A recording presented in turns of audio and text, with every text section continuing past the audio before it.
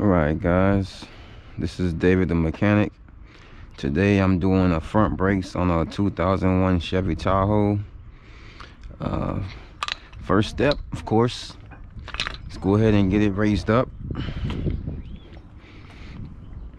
I have wheel chock behind the back wheel so that it doesn't roll away on me. I have the jack already set right underneath there. You might be able to see it. All right, let's see.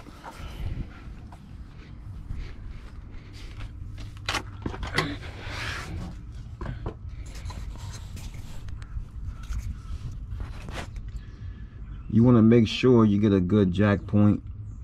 I have the jack set right underneath the frame. You can see the frame that runs along the length of the car. Should be a good support right there.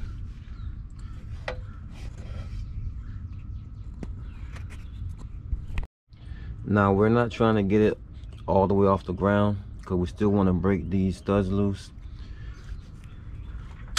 So let's just get it to where it's partially off. Alright guys, I have the wheel off. I didn't raise the tires off the ground completely because I had to break the studs free first. Then I raised it up, and then I used my impact to get the studs completely off. And this is what we're working with here. So this is the caliper that we'll be removing. This is your rotor. This is your brake pads that we'll be changing inside the caliper. This is your caliper bracket that we shouldn't have to remove. If we were changing the rotor, then we will remove that caliper bracket, but since we're only changing the pads, we'll be removing just the caliper today. Alright guys, I have a T55 Torx screw or star bit, whichever you call it, and this is what we'll need to get the caliper off. So as you can see right here is where you put it, and then we'll begin.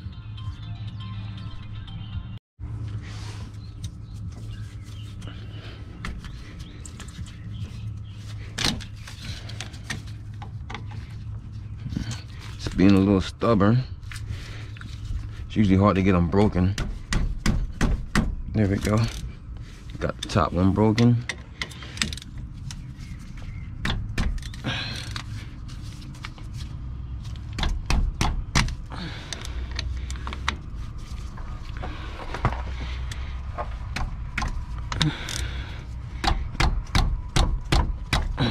Trying to get the bottom one broken.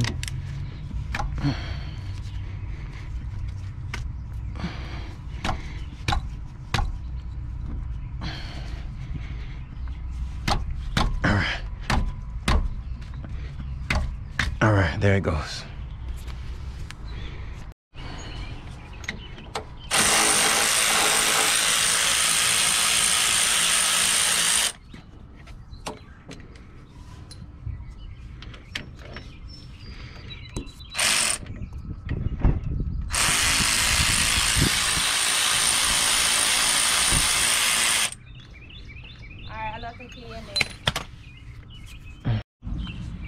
All right, once we have these bolts out, we can go ahead and remove the caliper.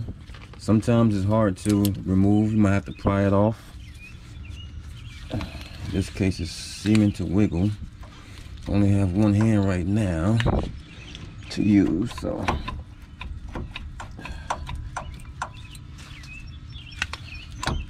it's wiggling off.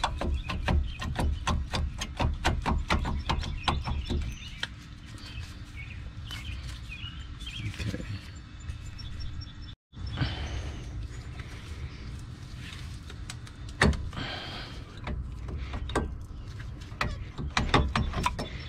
All right, this is the caliper. We have to get these pistons pushed back in, and we're going to use a C-clamp for that. We'll see that later on. Okay, now most vehicles will have to string the caliper up with maybe a wire or something, but We have a lot of space here to just lay this right here. And I recommend to still secure it. I mean, this is my vehicle, so I can take the chance of doing this, but I recommend if you're doing this on anyone else's vehicle to secure that caliper. Now, these pads don't look too bad at all, but we're gonna go ahead and change them out anyways. All right, to get the old pads off, all you have to do is pry them out. Get you a flathead screwdriver, do a little prying, they'll come out. Like I said, not bad shape, but since I'm down here, I'll replace them anyways.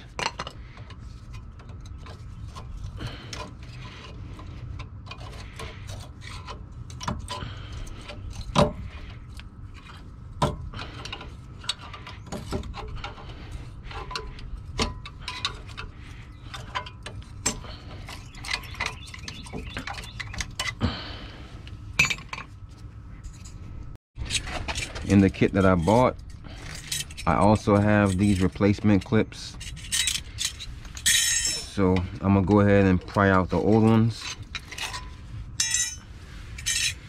and you can see the ones that come out, you want to match up. So obviously that's not the one there. Yep, there we go, that's the one we need right there. So we go ahead and do them one at a time. That way we make sure we get the right one where it needs to be. Okay. Now we can pull the bottom one off.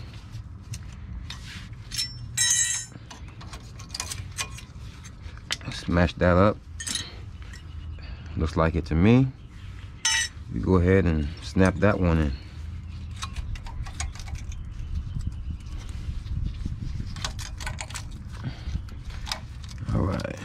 Looks good to me. Rotor spins freely without rubbing. Looks good to me. All right, now we get our old brake pad. We set it there. We're gonna use that to press the calipers back in. Let's see. I'm going ahead and just use both of them. All right. Might have to do one side and then do the other since it's a two-piston caliper.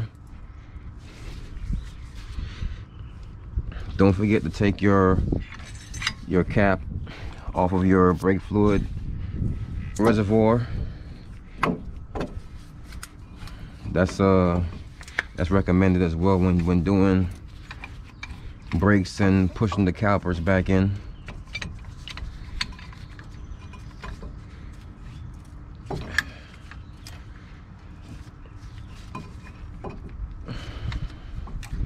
It's really being picky right now.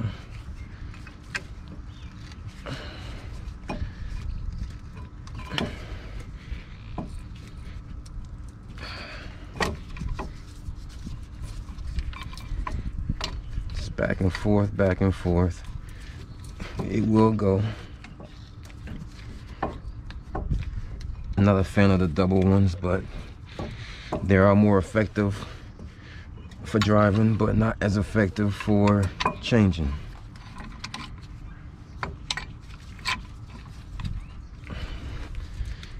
Crazy part is, this is the hardest part of putting brake pads on.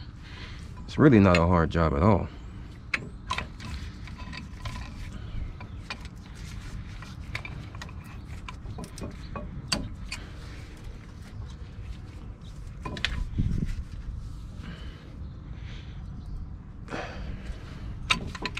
Almost there. Just gotta go back and forth until it's all done.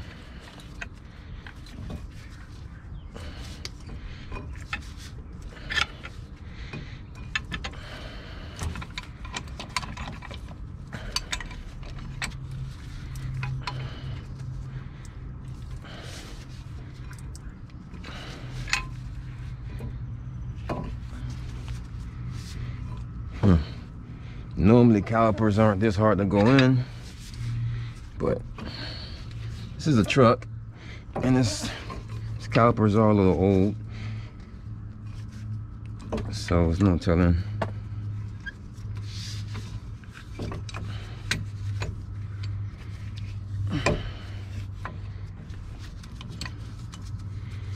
That might be enough, but just in case.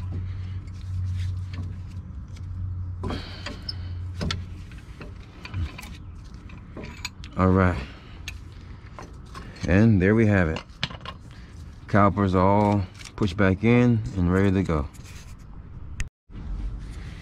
All right, now we have the calipers pushed in and we have the new brackets on. Now it's time to put the new brake pads on. Very simple. These pads don't have a certain orientation, so just pick your favorite one.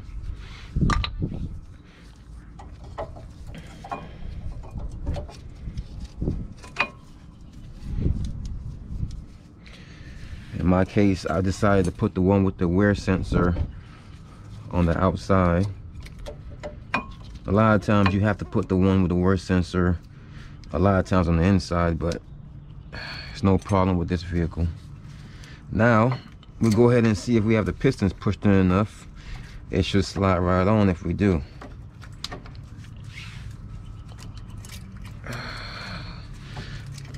Looks good to me. Now we go ahead, get our bolts, slide those back in, line those up, slide them in. All right. Now we go ahead and tighten them back up how they were.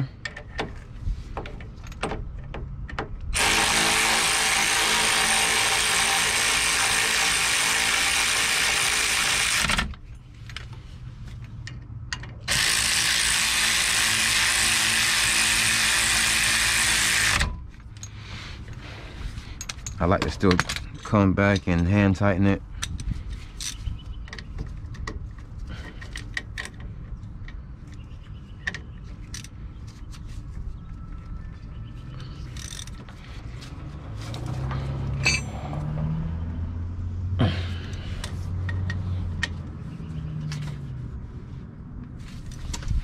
All right, and that, my friends, is how you change brake pads on the 2001 Chevy Tahoe. It wasn't that hard.